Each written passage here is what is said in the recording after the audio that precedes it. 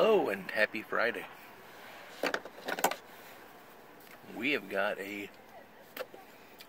warm, slightly overcast, slightly rainy Friday, but it looks like it's going to be a start to a great weekend. Tomorrow we are supposed to get up to close to 70 degrees and it's going to be sunny. So I'm very much looking forward to that.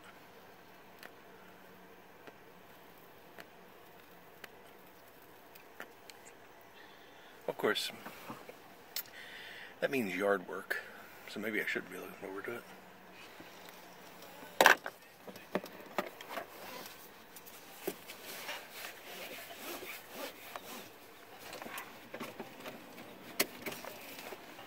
It'll be good just to be out, get some fresh air, not have to worry about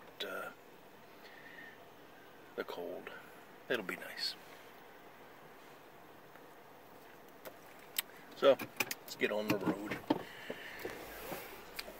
It has been a heck of a week, and I am tired. And I'll tell you why. As soon as I navigate out of this parking spot.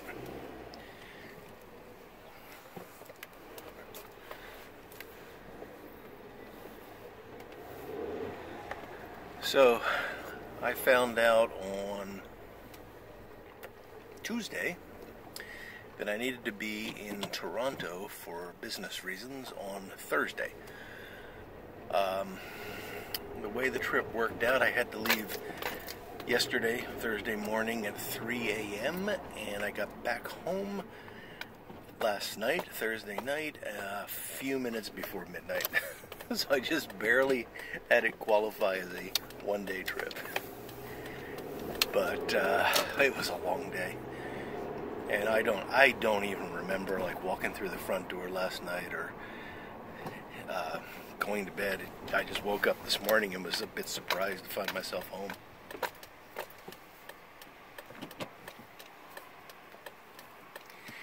And you know, there were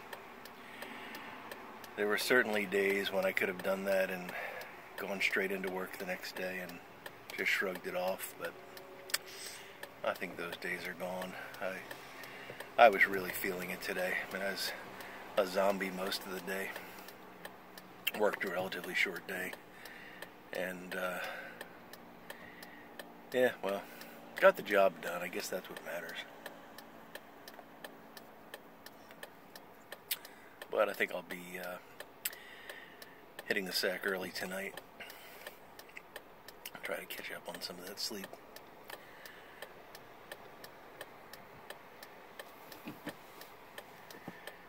And, you know, work is like that sometimes.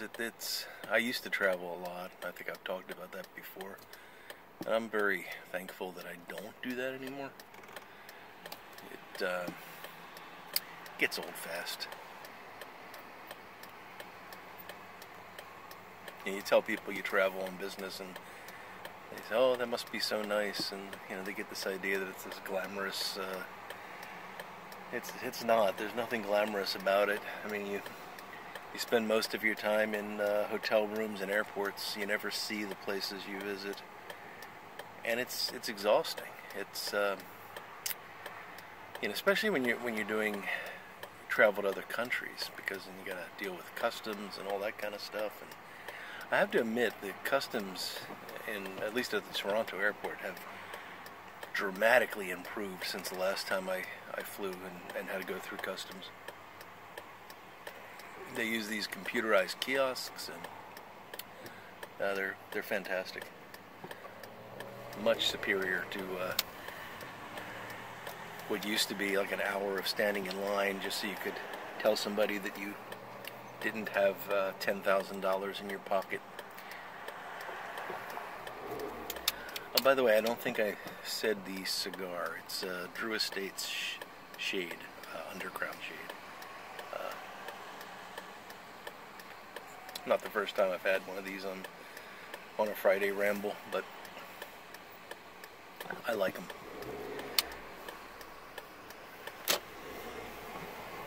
somebody recently asked me for a recommendation for a cigar in one of the comments, and I don't remember who it was, but they asked, you know, a pipe smoker that is interested in trying cigars, what would you recommend? And this is the cigar I'd recommend, because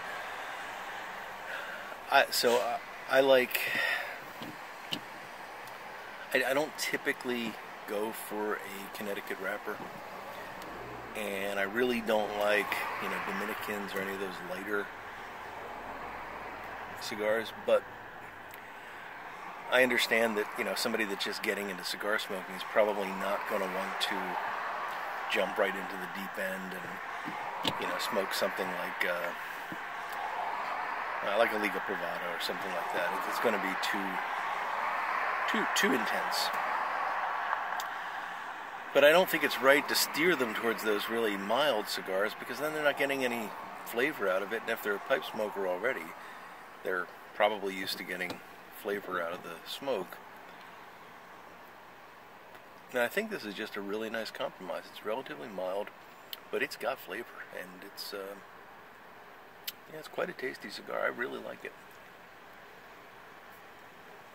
And it's the one Connecticut wrap cigar that I will routinely smoke. And this is I think this is a Gran Toro size. I usually gravitate towards Toros and Robustos because, well, it's interesting, you know, the really large ring gauge cigars, they're quite popular these days, or have been. I assume they still are. And I'm not exactly sure why. Unless it's just a, you know, it seems more manly to smoke a giant cigar. I don't know. But I've found that when you go to the smaller ring gauge, you know, something like a Toro or a Robusto, the flavor is just so much better. And it's because a lot of the flavor that we get out of a cigar is just from the wrapper. And the bigger you make the diameter of the cigar, you know, you're altering that wrapper to filler ratio. So in the large ring gauge, you're not smoking as much wrapper, you're smoking a lot more filler, at least in a proportional sense. And yeah, you get a lot more flavor out of a smaller ring gauge. Now, you could take it to extremes, and I personally don't really like the Lanceros or what are those, Coronas. They're just, I mean, it's okay, but it's too much like smoking a cigarette to me. I just don't enjoy them. But yeah, this is the range that I really like. And I think the difference between a Toro and a Gran Toro is length. So this is more of a longer than a normal Toro, and that's great because I get a longer smoke out of it. I'd rather go with a longer length cigar than a larger diameter.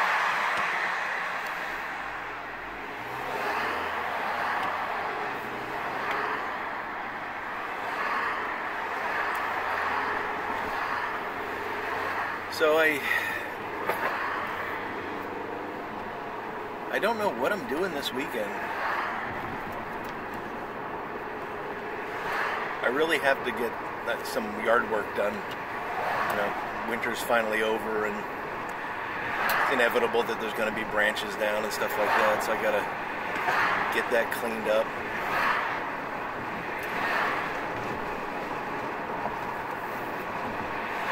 Beyond that, I don't know. Baseball season started. The Phillies blew out the Braves yesterday. I wasn't, unfortunately, the one day out of the whole year that I don't want to have to travel for work is Phillies opening day. And I had actually planned to sneak out of work early to watch the game.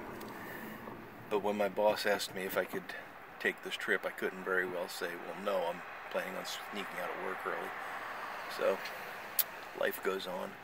But I got the game recorded. I do know the score because I saw that in the reports after the game. But I got it recorded. I'm going to watch it tonight. And then they play the Braves again tomorrow at 4 or something, 4:30, something like that.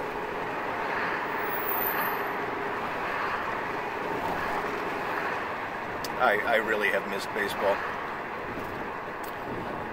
And when the season starts, that's when although the season is starting a lot earlier now than it used to, but at least you know that the warm weather's around the corner. And of course, in a very short time, I'll be complaining about how hot it is. So, just the nature of the beast, I suppose.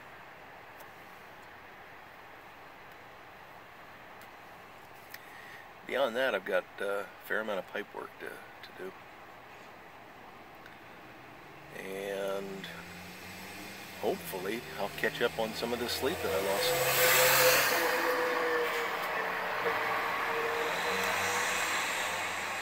Anyway, sorry I'm not too focused today and don't have any deep and compelling thoughts for you or anything like that. I'm just tired and feeling a bit like a zombie.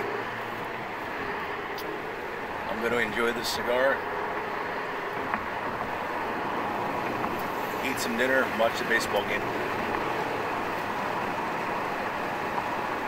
So with that, folks, hope all's going well on your end. Have a great weekend, and I'll talk to you soon.